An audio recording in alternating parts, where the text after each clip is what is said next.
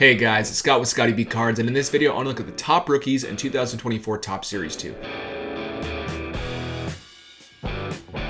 The checklist for 2024 Top Series 2 was finally released this morning. This set comes out next week, and I've been waiting for that product checklist to be released because I wanted to see which rookies are and are not included. One thing I do want to know about this checklist, you will not be seeing Jackson Holliday or Jackson Churio. They're being held till update. Update might be a really great set with those two players as a headliner. I know neither have been huge success stories in the big league so far, but that's not that abnormal for prospects. Mike Trout wasn't that great when he debuted in 2011. It was until 2012 he became Mike Trout. But on this checklist, there are some strong names. It's not super deep. And so instead of having top 15, I did just top 10 because I don't think this set deserved a top 15 to be fully transparent. The way that I do these lists, I'm actually going to show you number 10, which is Yoshinobu Yamamoto for the Cincinnati Reds. I do it based off of age, prospect ranking / international status, minor league / international stats, and major league stats. I usually just do prospect ranking and minor league stats, and I won't really include like hype around a player for international signing. But Yamamoto, we also have Imanaga and a few other players who were international signings that were big international signings that I didn't think it was fair to give them a 0 and have them be lower when realistically they would have been unanimous top 10 prospects if they would have been prospects. And so for that purpose, I actually including both in those stats. Either way, what I do is I will add them all up and divide it by 4 to give you an average score, and that's how I'm ranking these. Age is important because you want a young player in collecting cards to give them longevity, to gain value. Prospect status is important because people who actually care and know about prospects, I've identified these players as good. Minor league stats are important because you want a player to be good in the minor leagues, and major league stats are important because you have to perform at the big league level. But at number 10, we have Novi Marte. And you might say, why is he so low? He has a score of 7. As an example, Heston Kjerstad is actually a 5.25, so should Novi Marte be higher?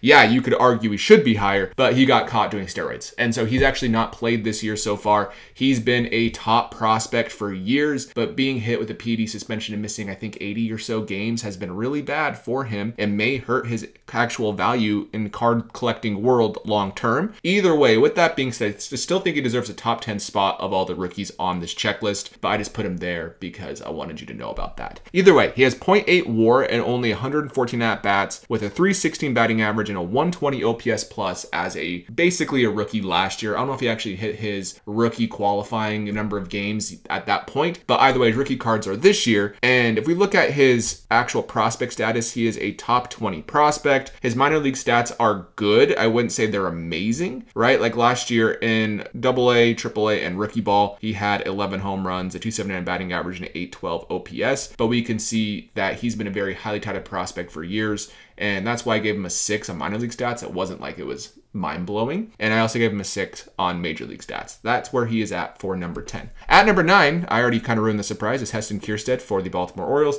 He is 25 years old. I believe he might have been a number 1 overall pick. If not, he was the Orioles' first round pick that year when he was drafted. And he was a high prospect. We can go look at him real quick. Here he is. He's had prospect rankings in the past, but heading into this season, he was a top 30 for Major League Baseball and then top 40 for Baseball America and Baseball Prospectus. And if we scroll down, we can see he's been absolutely killing it in the minor leagues. 325 batting average, 412 OBP with a 1.081 OPS. That's crazy. 14 home runs, only 40 games is crazy. If we scroll down, we'll see the minor leagues for his whole career have been great. 308 batting average, 920 OPS, and so forth. So that's why he scored so high in minor league stats, but unfortunately in the big leagues, he's not been the same player. This year, he's been league average when it comes to WAR, 0.0, but his OPS plus is 35 and his OPS is 437. I don't think he even has a home run. No, 0 home runs so far this particular year. He's just not got it going yet. I know it's a small sample size, but regardless, that is where he's at on this list. At number 8, we have Shota Imanaga. You could say, why is he so low? He is the Cy Young candidate right now, probably the leading Cy Young candidate right now. That's because he's 30 years old. He is a 30-year-old foreign pitcher coming to the big leagues. That is hard to have a ton of value, even if you do have success. Regardless, if I wanted to say, if we gave him a 6, let's say he was 25 years old or 24 years old, he probably would have been top 2 on this list because I gave him for international status. I included that this time, like I mentioned, because I didn't think it was fair to give him a 0 when he obviously was highly sought after because they paid him a big contract. Multiple teams are after him. And his minor league stats, actually his international stats, I should say, were great. And his big league stats are probably the best on the whole list with a 9. So that is Shota Imanaga, and he will have some collectability for international appeal as well as being a Cubs fan favorite potentially. So interesting player to target. At number 7, we have another international player, Jung Hoo Lee. Jung Hoo Lee came over from, I believe, the KBO. I don't think it was the MPB. I think it was the KBO.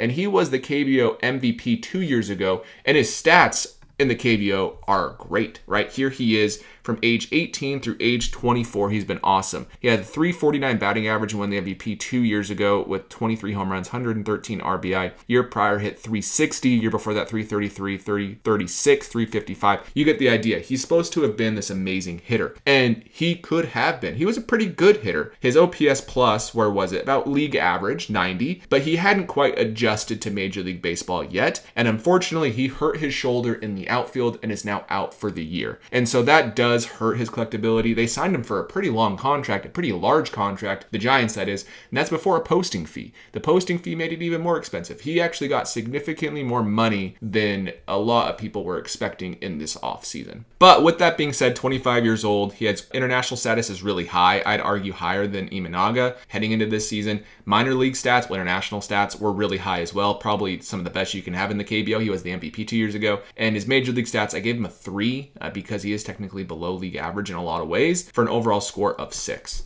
At number 6, we have Kyle Harrison for the San Francisco Giants. Let's show him real quick. He is 22 years old. He is a top 30 prospect. He has above average minor league stats. Like his stuff, I think, is where they're getting a lot of his prospect status from, but nothing like mind-blowing, and his major league stats have not been great so far. So let's go down to his actual minor league stats. Only 22 again, which is fantastic. You can see his top 20, and top 40, and so that's why I believe I gave him a 7 to kind of average it out. Maybe I gave him 8 or 2. I don't know. But either way, we can look. This last year in 2023, he had a 4.52 ERA, right? That wasn't great. Before that, he was actually having a lot lower ERA. And this year in the big leagues, he has an ERA over 4 as well. So that is why Kyle Harrison is not higher, but Kyle Harrison still has a ton of potential. He is a top prospect for a reason. He has all the stuff in the world. He needs to figure it out, which is totally possible in San Francisco. At number 5, we have Jordan Lawler. There's another player who's been dealing with injuries. He's been great in the minor leagues. He has an extremely high prospect ranking, only 21 years old, which is why he has 9 points for prospect ranking and 8 points for minor league stats. He just has not been great in the big leagues. Hasn't really had a chance in the big leagues. He only had a couple games. Like, let's look how many games he's actually played. 4. So you can say, yeah, that's a bit overblown. They gave him such a low number. But the reason I didn't give him higher is because he's hurt and he's just starting his minor league rehab, I believe, like today or tomorrow. So for that reason, Jordan Lawler, I gave him a low score for the big leagues because he's not going to be playing much this year in the big leagues, even though his rookie is this year. You might not see him in the big leagues until the very end of this season or until the next year, probably the end of the season, depending on how he plays.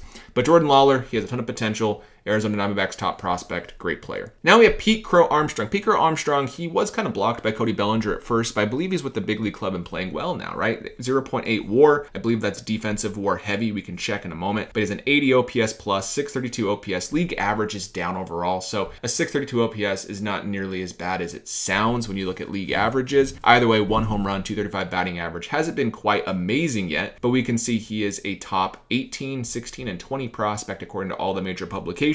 Scroll down even further for his minor league stats, has an 883 OPS with a 296 batting average with good plus defense in the outfield. That's why Pete Crow Armstrong is so high, but that is him at number 4. I gave him an 8 for 22 because he's 22 years old. Top prospect ranking, he's top 10, well, in the top 10s. And then we have minor league stats were good. Big league stats are okay for a score of 7. At number 3, I have Mason Wynn. I watch a lot of Paul Goldschmidt and Nolan Arenado at-bats because I like them both. Both are brutal at-bats to watch right now. But either way, Mason Wynn has looked really good in the Cardinals lineup. He actually has a 7.5 for Major League stats, which we'll get to. Only 22. He still was a pretty high prospect in the 40s, as well as minor league stats were pretty good. So here is Mason Wynn. Mason Wynn has 2.3 WAR this year with a 130 OPS plus, and he hasn't even really slugged all that much yet, but an OBP for a 359 for a shortstop is pretty solid. I believe he's the one who throws like 100 100 miles an hour from shortstop. He makes a lot of great plays that way. Also has quite a few errors, but he can make up for it by having a ton of outs that the average shortstop does not have the arm strength to get. So Mason Wynn, kind of a stud. If we scroll down, let's go look at his minor league stats real fast. We can see last year in AAA, 288 batting average with an 834 OPS with 18 home runs. That's kind of what he's projecting to be right now with a little bit less power, like I mentioned in regards to actual home runs. But either way, Mason Wynn, he's kind of surprised a lot of people, and he could be a top target, especially if you're Cardinals fans this year in this product. At number 2, we have Junior Caminero for the Tampa Bay Rays. He is 20 years old, which is crazy. He is a top 10 prospect. He has been great. Well, he's been good, above average in the minor leagues. He has a 7, and he's just not been good in the big leagues yet. I don't think he's even been in the big leagues this year. I think he's been held down, and the bad thing is in the minor leagues, he hasn't been that great this particular year, which is why his minor league stats isn't higher. So if we go over to his minor league stats, we can see number 3 prospect, number 4 prospect, number 3 prospect. If we scroll down, his minor league stats look great with a 921 OPS at 308 batting average. You might say, why does he not have a higher score than 7? The reason for that is because he is not doing that good this year in AAA, and he's not even in the big leagues yet. He has a 261 batting average with an 812 OPS in AAA. That's worth noting because he's 20 years old, which means that's really, really good for a AAA player. The average player in AAA, I think, is like 25 or 26, so he's basically 6 years younger. Oh yeah, 6.6 years younger than the average AAA player. So Junior Caminero, he is probably the most highly touted player on this checklist from like a prospect perspective. But at number 1, we have Yoshinobu Yamamoto for the Los Angeles Dodgers, who unanimously, in my opinion, is the best player to target right now. He's a pitcher though, so you could say that's going to hurt his value. It absolutely could. He actually signed, I believe, the largest pitching contract in Major League Baseball history before even pitching in the big leagues, and that is because he was that good in Japan. I think he won like 3 MVP awards, not Cy Young, I think like MVP awards, why his age 24 season, 1 title, all these different things. He's been good. So if you look at his overall foreign stats, he has a 1.72 ERA with 75 wins, 30 losses, and overall very solid with great stuff, multiple pitches. He's a really good pitcher. Hasn't translated that much yet because he has a 3.32 ERA, but that's with him getting absolutely annihilated in his first game in Korea, which did not help against the Padres. He's starting to show who he is, which is a very dominant pitcher, and if he's able to be the pitcher that he's projected to be and is worth that contract, then he could be the best target in this set and maybe 2023. Who knows? Pitchers are brutal to collect. Be careful with pitchers, but that is why Yamamoto is my number 1 player on this list. Even though he is 25 years old, he has a 10 for international and prospect status.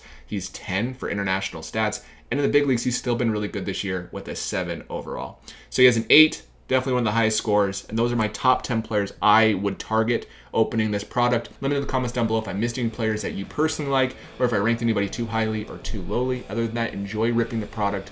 Let me know what you pull, and I'll see you in the next video.